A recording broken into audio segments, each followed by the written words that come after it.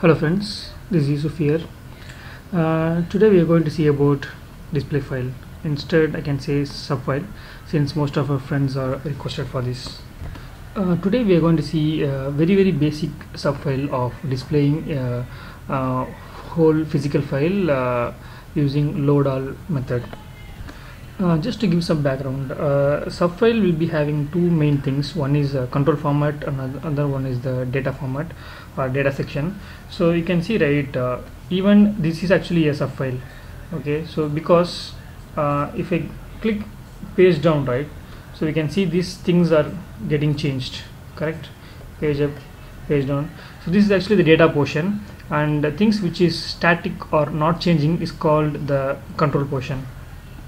So subfile will basically have a control section and also a data section. So I have a database called student pf. So this is having this much records. So we're just going to display all the records using subfile. Okay, so let's create the subfile. So F6. So I'm going to name the subfile as stud001d, and it's going to be a display file. Enter. Okay, enter file. So then I'm giving 17. Okay, I'm going to create SFL data. Enter. So my record format is SFL data. I'm going to say this is actually a SFL, which is subfile. Enter. Then it will ask for you the control record. So SFL CTL is our control record. Enter. Okay, you can press enter. Enter.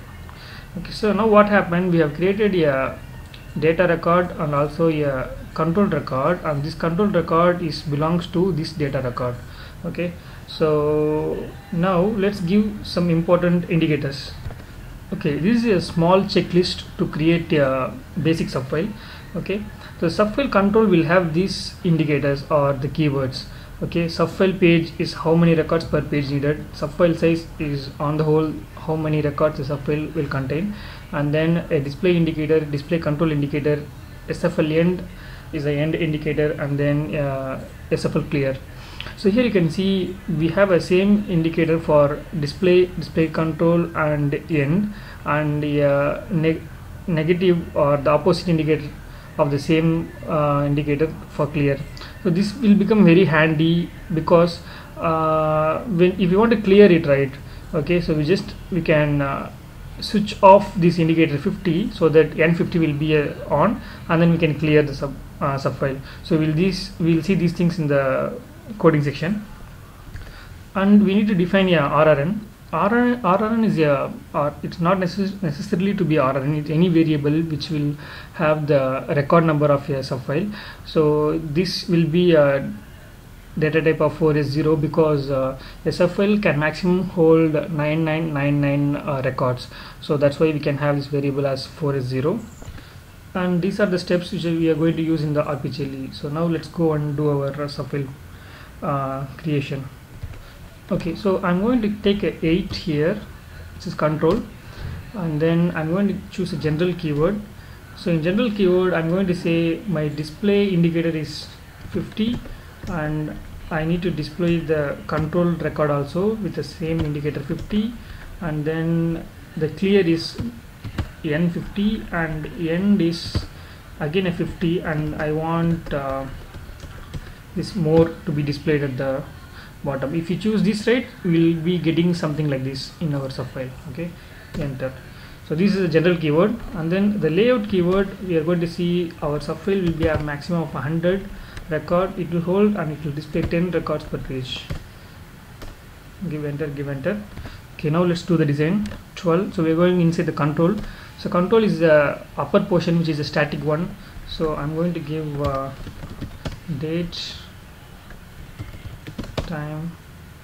So you can give anything you want. I'm going to have it as a I want a blue color, and then I'm going to have high intensity underline.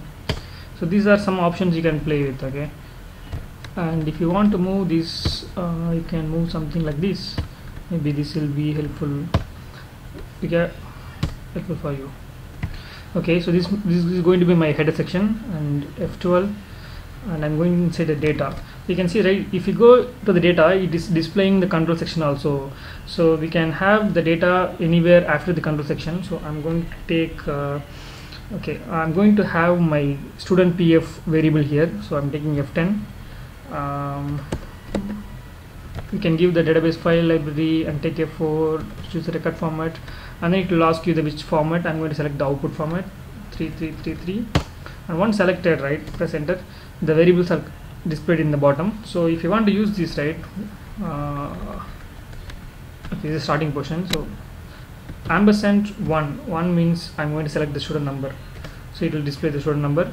So you can see it displays 10 times because we gave the subfile page size is 10.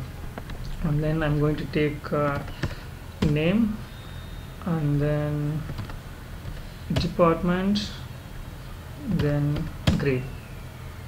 Something is missing, which is the heading. So heading cannot be a subfile data because it will be a static, so we need to give that in the control section.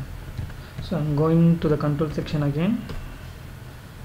So I have given some headings here, and I have added some colors. Okay, so now let's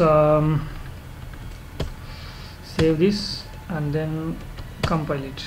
It's compiled perfectly. Now let's write the RPGLE. F6 STUD001R, it's RPGLE.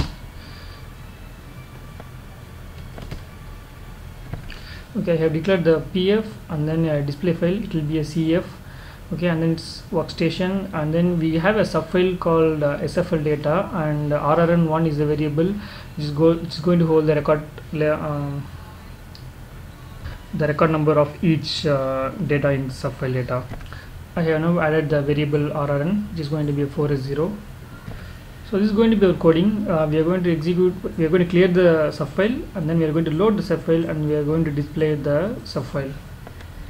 Okay, now let's check what we are going to do. So in clear, we are going to switch on the clear indicator, and then we are going to write the control record, and then we are going to make the RRN equal to 0. So this is our clear subroutine. So we are switching off the indicator 50 and then writing control record. This is because switching off will make this indicator to be on. So we are switching on the clear indicator actually, and then writing the control record. So that will clear the subfile, and then we need to load the subfile again. Okay, in load SR, what we are going to do? We are going to do setll lowval student PF. Okay, and then we are going to read student PF, do while not EOF of student PF. So for each record we are increasing the RRN, and we are writing the data and then reading the next record. So we are done. So I think we have completed this thing. I will reduce the screen size, you will see the whole picture. So this is it. Okay, so we have a main routine which will do a load, clear, then load, and then display. So clear will have three lines. Oh, here we need to initialize that. Sorry, I forgot. Initialize the RRN. Okay. Okay, let's quickly compile this, and then we call. That's it. So we got the first subfile. So we have a more indicator, and then we have the control section. If you press page down, so it's displaying all the records. So this is a very basic loadout subfile. So in the coming videos we will see the different kind of subfiles and other features. Thanks for watching.